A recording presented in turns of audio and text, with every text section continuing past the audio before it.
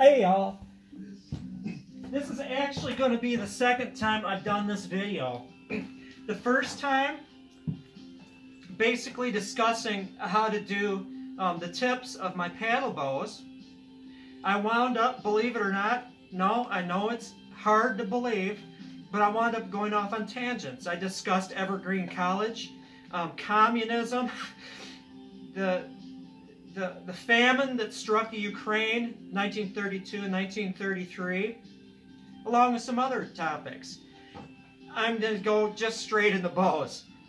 I downloaded that first version. It's marked private. If people want to see it and hear like how I can save the universe with my deep thoughts, more power to you. I'll make it public. But for now, I'm going to really, for the purpose of showing you, while I'm waiting for the rawhide to get here to go on this series of paddle bows and the Mali, how to put the tips on them and a few other little tidbits. Well, I had a question from a gentleman, Seth. Hey Seth, thank you for watching. Regarding the other types of woods and bow designs that would be good for wood that can be procured at big box stores.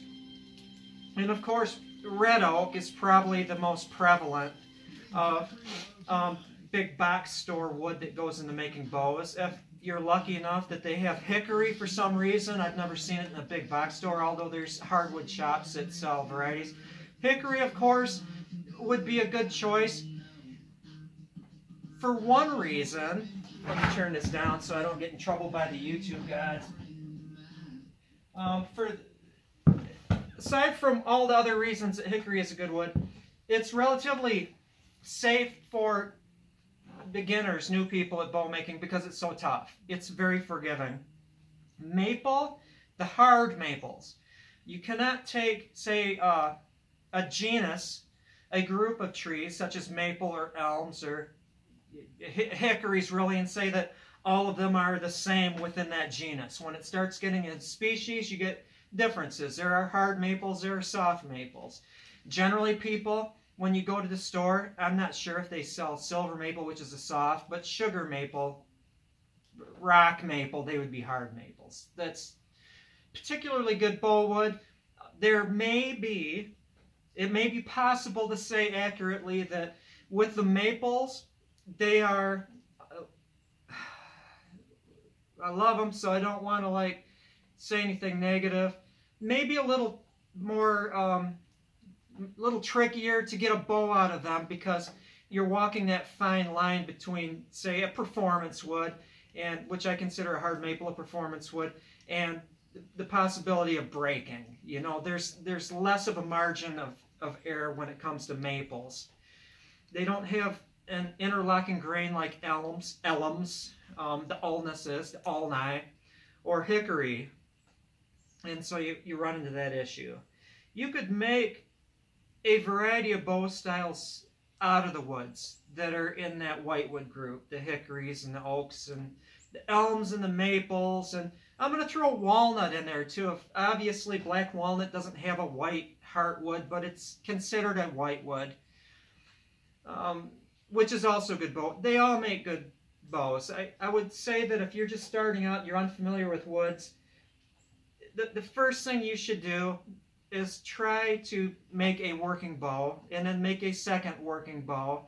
Not concentrate on like making your dream bow right away, although there's many people. I'm thinking of Brian Timmons, who is a woodworker to begin with, so that video that he did with his first longbow was pretty darn stellar. It was a beautiful bow, and it good proportions, very graceful. It was, you know, not the typical first bow somebody would make. He's a talented young man. Excellent beard, too. Great beard, Brian. And so, let's get to making these tips. Normally, and you saw them, I had 3 paddle bows set, and then the Mali, Mulliga bed. Some people, Mollergay bed. Some people call them Holmegard. I'm not going to get tripped up. Ancient style of bows. Here it is, with the tips, the needly tips, and you should be able to see. I'm not poking at you, but the channel that I put into the base of these. You'll see it in greater detail later. I'm not going to monkey with that one. That one definitely I am going to rawhide back it before I work the tips. But I have this paddle ball, and as long as I do not put a waxy string on those string grooves or get a waxy anything or a greasy anything on the back, which would disrupt me gluing the rawhide to the back, I'm good. So I'm going to go through the steps of the tips, the tip making. I mentioned in my first video, you might watch both. If people say, yeah, mark that public so we can watch it, that weird trip that I made through various subjects before I got to making bows. I mentioned that these bows, let me hold them up so you can see. I like them. You know, you could go off on tangents and discuss the golden ratio and the Fibonacci number and all these series, these progressions of numbers that denote proportionality and designs that are pleasing to a person's eye. Basically follows them. Pick either one, you know, the Fibonacci number and the golden ratio. They're pretty much, they're joined at the hips, like Siamese bow twins. Now, I like to get as much of the unnecessary wood off of, you know, these creatures as possible. You lighten them up, take the wood away where it doesn't really matter, and then things just move a little better.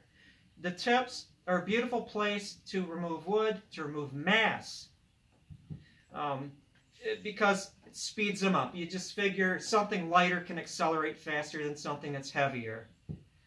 And the tips are definitely the area where extra mass is not needed or wanted. You could basically take this, or any bow, your long bow that you're working on at home, and you could form needle tips, like knitting needles, very thin things. If you're good with knots, you don't need to have any collars or anything to keep them from slipping down. There's certain types of knots that will grip, so you can actually change the length of the bow, changing the drawway. But that's an ancient European design, just to have needly tips. Literally, they look like needles. You could take a wrap of glue and cotton string or sinew, which I use, and make little collars to keep the string from slipping down. You could even make a wedge out of bone or wood or whatever, cow horn, unicorn horn, and then lash it to there and have like this little tiny overlay like thing that will keep the string from slipping. Nonetheless, let's get to work here. And I'm not working outside because precipitation, kind of a mushy, rainy, snowy, yucky stuff, and I don't want to get water on these things, so I'm just going to proceed. I do, and here's the tip. I don't want to shadow this thing. There we go. And you can see that on this, it gets thin. This is the thinnest point on the limb. Then it gets thicker, thicker, thicker at the tip. Because I like that swoop. I like that little bit of added thickness there. And it's a needle tip. The string just slides right off. There's not a whole lot of weight or mass on that. I'm using them interchangeably. They're different, but you can think of them as the same. And it's simple that the first step everyone can do. At no time will my hands leave my wrists. I need a marking device. I'm going to use a pencil. This thing should be sharpened. And some way of measuring this, because I do my tips. I could do it a 1/2 inch from the bitter end of the bow, but I do it 3/4 of an inch. And a lot of that is just style. I've made them and sold them with a 1/2 inch starting from the bitter end, but I like the looks of 3/4. And you know, why not? Is it going to change anything? No. I mean, you could say that when you shorten it by a total of a 1/2 inch, you're going to reduce the weight of the bow to draw weight by, I don't know, maybe 2 or 3 pounds. But you know, what's 2 or 3 pounds really, when you're talking a bow that's about 45 to 50, 2 or 3 pounds is rather insignificant. a round rasp, round file. I forget what this is. Maybe it's like 3/16, I think it is. And I'm not going to go ahead and then just start on this side and make that groove all at one time. I want to do it in 2 phases. And at this point, 45 degrees, all I want to do is mark it. All I want to do is mark it. And you don't want to go too deep, because the deeper you go, the less opportunity you have to adjust it. Because you might think, oh, I drew those pencil lines exactly. But you know, anyone can like run the first thing down there and it's not perfectly even. And all I did there, I could remove this like I did in my first video and then show it to you. But trust me, I hit the ball 45 degrees, 40 degrees, 47.3. Doesn't really matter. Just very faint, just so I can see, bump, bump, bump, even. Now with pin knocks, they differ a little bit from string grooves. Suppose you were to make grooves on either side of the limb on a typical like longbow that just has grooves and not a pin knock. If you didn't do them even, you would notice them. With pin knocks, because you're removing a lot of the wood at the very end, you can adjust the distance. So, you know, I'm not saying that any of my paddle bows go out with a variance of like 1/32 of an inch, but if they did, it would be because, you know, I had to do a little bit of adjusting on them. But that is neither here nor there, because none of them go out with that variance. We work in a matter of microns around here. Now I've got the mark. Just kind of doink doink, I can see it. Don't want to over talk this. I'm good at that. If you watch my videos, you understand. And now I just want to get faint angled marks on either side.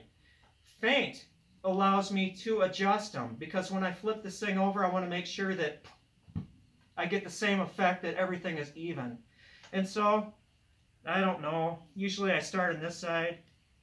Maybe it's bad luck to start on the other side, about 45 degrees. Now I have less of an issue if I do not get the perfectly angled number of degrees on either side, because these are pin knocks. What does that mean? The string grips. I don't have that big loop where you've got an open space there. And I don't need to worry about that string laying in that groove perfectly, you know, when you string it, and then here's the bow tip, the string's like this. I don't need to necessarily worry as much with pin knocks getting that angle perfect, because the string is gripping it. And what works with pin knocks is actually to have a little less angle than you would if this was a 2-loop standard string longbow with just string grooves and not pin knocks. Look at how I overcomplicated just making something skinny that a string can grip. Okay, that's exactly 43.973 degrees. And I'm going to do my best to guess at that. Now, if I don't have it perfect, that's okay. I can adjust it. I shall check the perfection when I flip it over. I'm going to have to make that. The lighting is kind of substandard in here. I'm creating my own shadow like a groundhog. I'm going to have to like do that so I can see it. Do that so I can see it. And I'm going to put that there, perfectly even. I'm working like a bat here. This is difficult circumstances. And I suppose I can take this off and allow you not to see it either, because the lighting kind of stinks. But I have just the minor doinks in there, and then on the side, just very shallow. On that side, very shallow. And that way I can adjust it and make sure it does indeed line up there. And so I'm going to keep this the belly side, because I am going to increase the depth. Now that I like the layout of this, I'm going to have to take this off. That's alright, it's warm. It's probably about 30 degrees in here.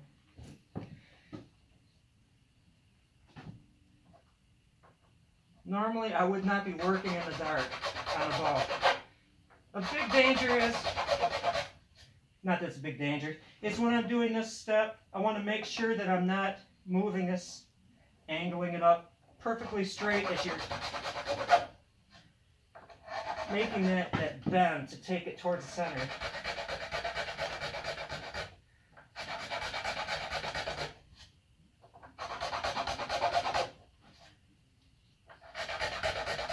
And I've got a distance between where those things lie.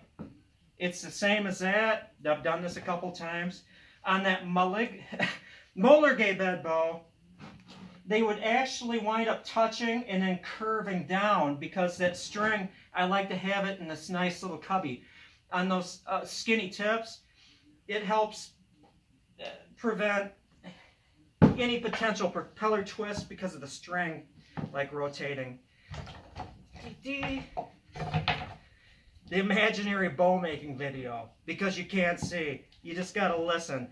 Now I've got everything done here. I've got it finished down to this point on the belly where I want it. Now I just have to like get this in and rotate it. I'm so good. I haven't mentioned like anything not bow related yet.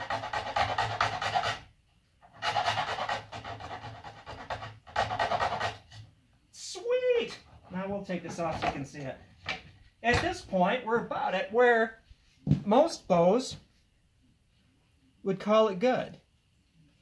I've got the same distance here as I do right there. Same as on this side. Nice groovies. Those are string grooves. Now we're going to take those string grooves and we are going to modify them. We are going to metamorphosize them into pin knocks.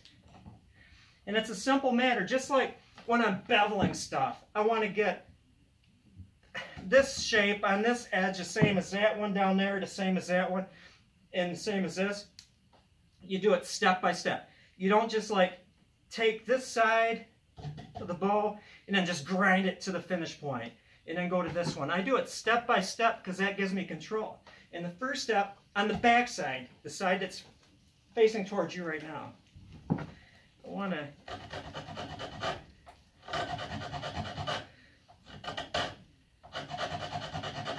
grind that away. You know, I have kind of a primitive workshop, primitive heating, primitive lighting, but that's the way it is.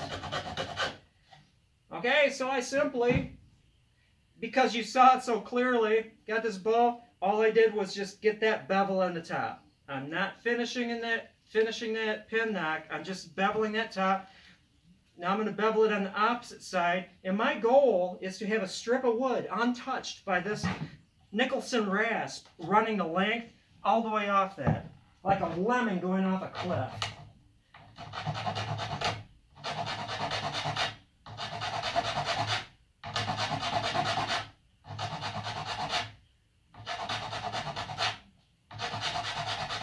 You know, lemmings actually don't do that.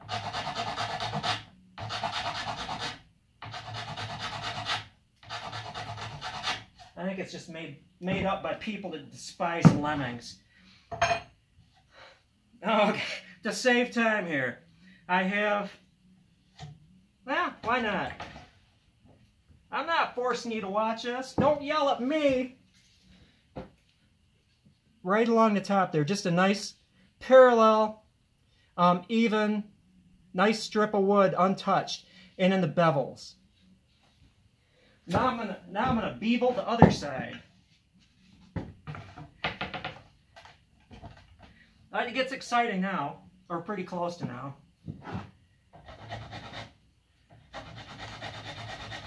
I like to do this bevel-y thing instead of just fully rounding it, which you could if you're daring. You could take a sharp knife and then just split that wood off. But the problem with board bows is the grain can be unique. And you wouldn't want to take a knife and then just chip that off and have it go in the wrong direction. trying to be delicate here. Because that's just the way I am.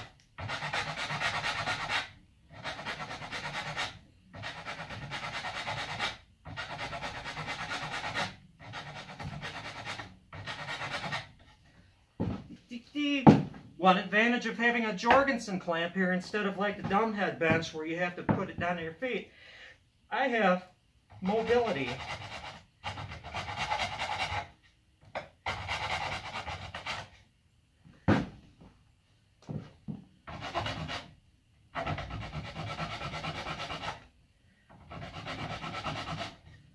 And I'm going to amaze and shock you at this point.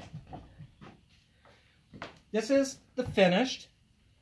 Isn't that pretty? And then this is what I have so far. And you'd probably say, John, put that back on the bench and use your rasp some more. Well, my friends, at this point, I'm actually going to break out my sanding block and finish it up. If I was to slip with my rasp, now once I get into like the mode of making bows, I would have done this with the farrier's rasp because, you know, I'm back into practice, full practice, and quick and fast on my feet. Unless there's a lot less potential for me to like screw something up on the last step, you know, doing this. Whereas give me a few months and I'll be using the farrier's rasp on a lot of this, just speed things up. And I can do that without damaging stuff. But this is the first set of pin knocks that I've put on a paddle bow in months.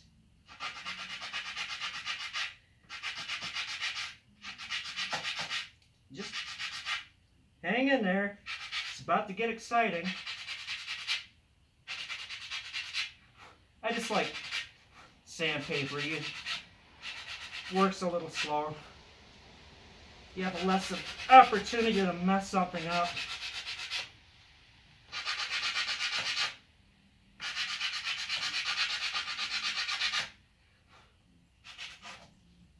And I do things in stages again. So, it is not finished to the nth degree there, because there are still a few more steps. Getting close, I like to work on one side, then rotate it, do the other, and then keep doing that. Each time it gets closer and closer to the finish. This is one of my favorite steps right here, though. When things start looking cool. I better give this some room, because farrier's rasp, you want to slide off there. Wouldn't that be embarrassing?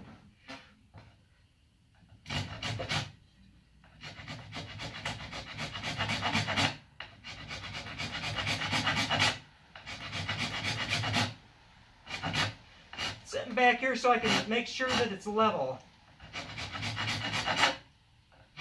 Taking advantage of the natural curves of a paddle bow. Well, you saw what I did there. I just took it and rounded it down. Again, sandpaper.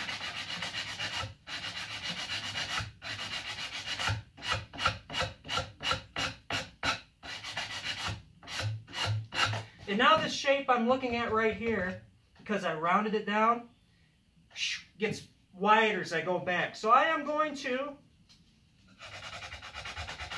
bring this shape up here back to parallelism.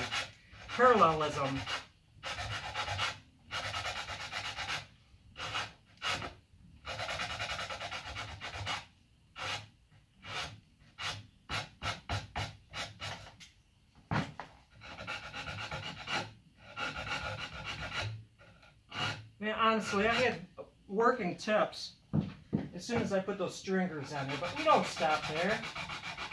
We refine, we make stuff elegant. And I'm doing the best I can, considering this light is like ridiculous. I shade myself, so I'm doing this by echolocation.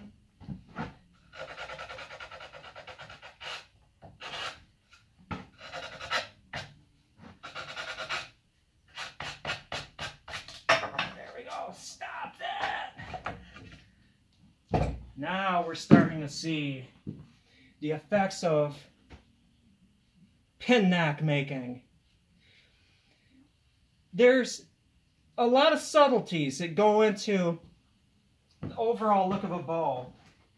I could take this, basically, not round the back, just have it flat. Not go to a great length of, doing finishing work, and it would be a perfectly functioning bow. But looking at it, just the act of rounding it to the right degree, wow, I really like that. I don't know what it is about it that I like, but I really like it. Just intuitively, it starts speaking to us. The handle, rounding that perfectly. This, I need to do a little more finish work on this. And the tips. This definitely is one I just worked on because it is just flat all the way to where I stopped. It's a little flat on the sides. It's a little rounded up there. But I don't need to have this much wood on the tip because of leverage. It doesn't work. I mean, it doesn't bend. I can remove a lot of material there and still have it retain a great deal of strength. So I'm going to remove some wood. My sandpaper, 80 grit. Take the strip. This began with half a sheet of sandpaper, turn it into quarters, get this little thing, not perfectly done, but whatever, there's a whatever factor, put it on my sanding block. And now, give myself enough room here because I need room to stretch. Is that as I'm doing this, as I'm rounding, I'm not going to round the belly all the way down here. I want it to go from somewhat flat to then round. And the string is not held on by these points that stick out on the belly side. I mean, they're just there. And so I can remove that. And as I do this, I'm also going to be sanding that pin knot. That's going to smooth it out. And by doing this off the end, it's sanding that pin knock in a way that works with the whole design, with the whole look of it.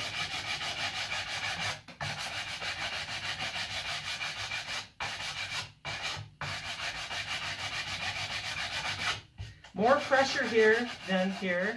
I'm kind of grading it. It's a spectrum. I'm even turning it, going from flat as I get towards the tip.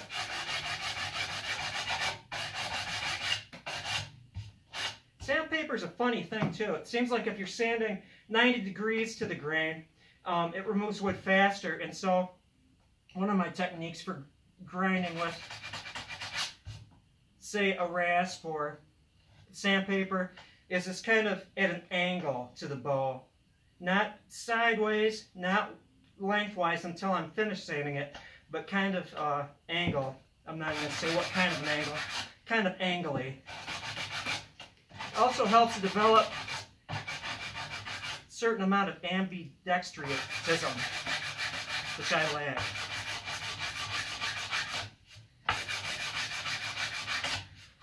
And no, I appreciate you can't see much. I can't see anything either. I'm doing this from memory and feel. But you repeat a certain movement a number of times. Not the turkeys hear me. And that is that. Down, Jorgensen. So I have that.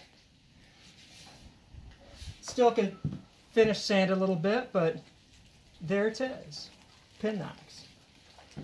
I really should have waited, again, to rawhide back it before I did that, but the nice thing about this, not touching that tip with any waxy substance like a B50 or artificial sinew, which artificial sinew is